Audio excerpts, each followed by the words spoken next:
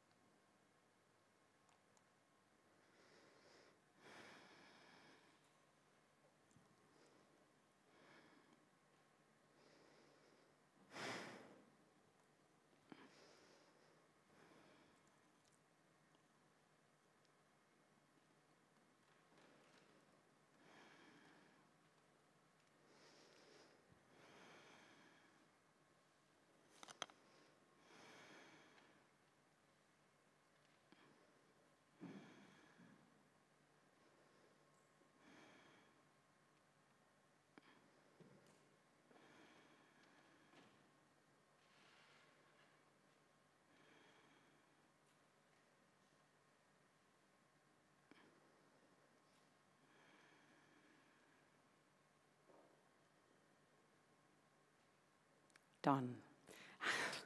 How did that feel? Standing on stage, it was, to be frank, pretty awkward. And even though I planned this talk, and obviously that whole section of it, it struck me, how unusual it is for us to be in public and do nothing. Not only that, but also to really account and allot time to the unknown. Listening is hard. And also for me, standing on stage, it brought up a lot of anxiety about how this talk is going, if you're enjoying it, all my own kind of feelings of imposter syndrome that, to be frank, I'd rather just avoid. This kind of minute of silence is also something that we're familiar with in our own culture. It's that, it's this communal act of respect that we'll do in the wake of human tragedy. It's a moment where we sacrifice our own need for expression to make room for the voices of the dead and to reflect on those lives lost. With little to distract us and plenty of social pressure provided by group behavior, we're really pushed into this state of reflection. We might also have memories of listen being barked at us as a boundary or a threat by exhausted parents, teachers, partners, those around us who are expecting to be understood and not just heard. Listen is a warning, or sometimes the final straw when communication is no longer working. It's a battle cry that calls at a more perceptive human understanding beyond just functional hearing. So listening doesn't have a great reputation, and even when we do it, we're often confronted with emotional truths that we'd rather not be in touch with.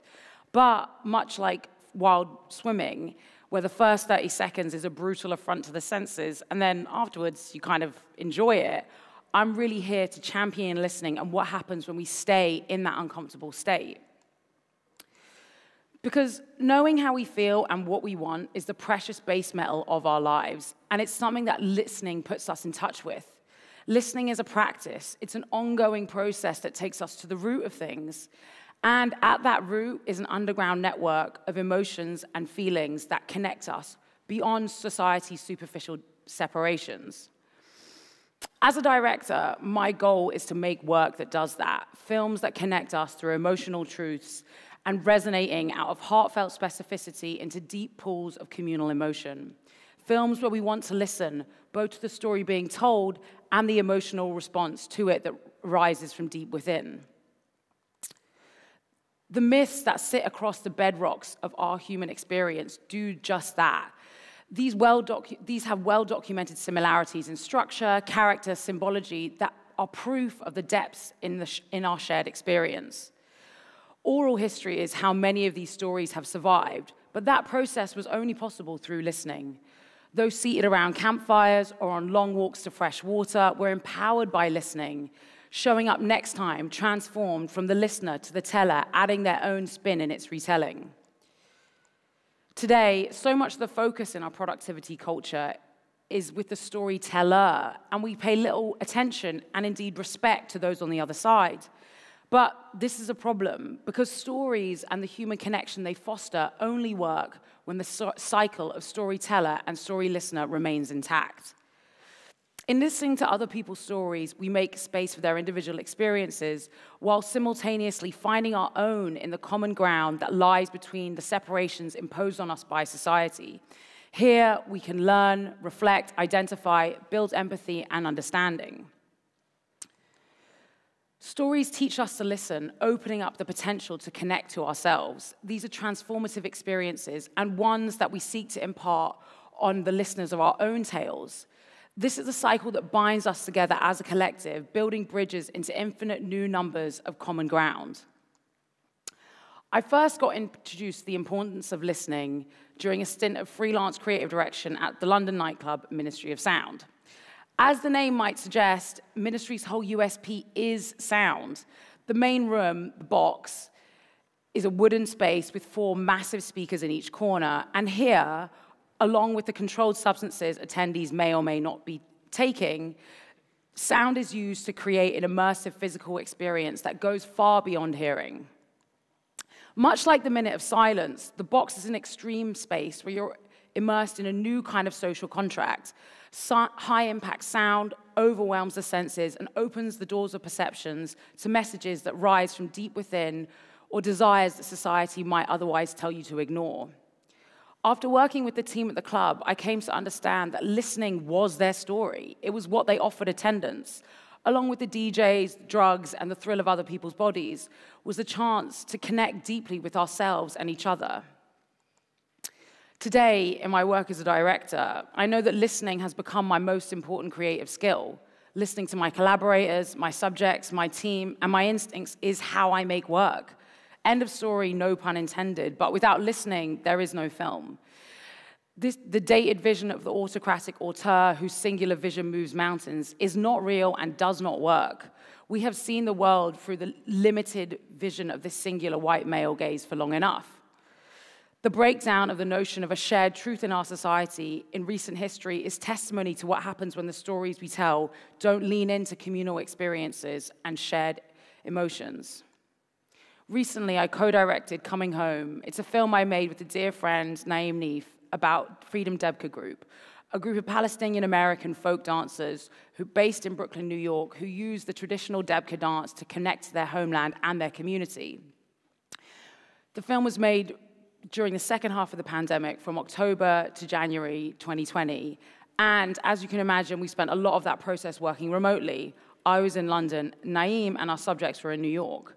And in this dynamic, listening became paramount because we're telling a story that's based in a city I can't get to and about a culture I'm not a part of. Despite living in New York for the previous 3 years and holding a valid O1 visa, Trump's COVID travel ban meant I wasn't able to get into the city to meet Amir and the rest of the team. I'm also, as you might have guessed, not Palestinian American, unlike Naeem, whose family originally from Ramallah and grew up between Tampa, Florida and the West Bank. This was a culture I wasn't familiar with, besides what I had seen on the news and absorbed in pop culture. But as anyone who was in the UK over that 2021-2022 winter remembers, London went into another lockdown.